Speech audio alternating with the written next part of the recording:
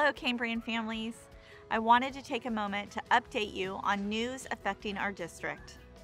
First, we are honored and thrilled that Price Middle School has been selected for the 2022 Glenn Hoffman Exemplary Program Award presented by the Santa Clara County School Boards Association.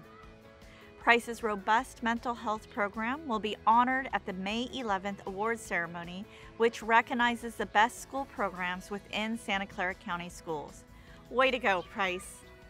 Also, as you know, California ended its statewide mask mandate for K-12 schools. Cambrian School District will continue to follow state mandates and will not require but will highly recommend face masks in our schools moving forward.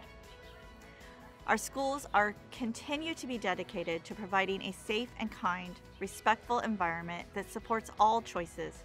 We will also continue to offer weekly testing through COVID Clinic and implement protocols around quarantine, isolation, symptom monitoring, and hygiene practices. Additionally, we are currently enrolling students for the 2023 school year.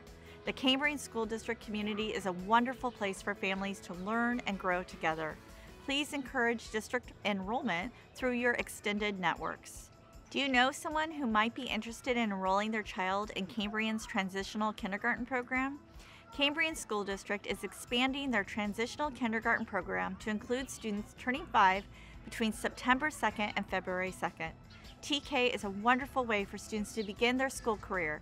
Please visit our district website for more information. Lastly, Cambrian School Board of Trustees will be holding regular office hours for community members.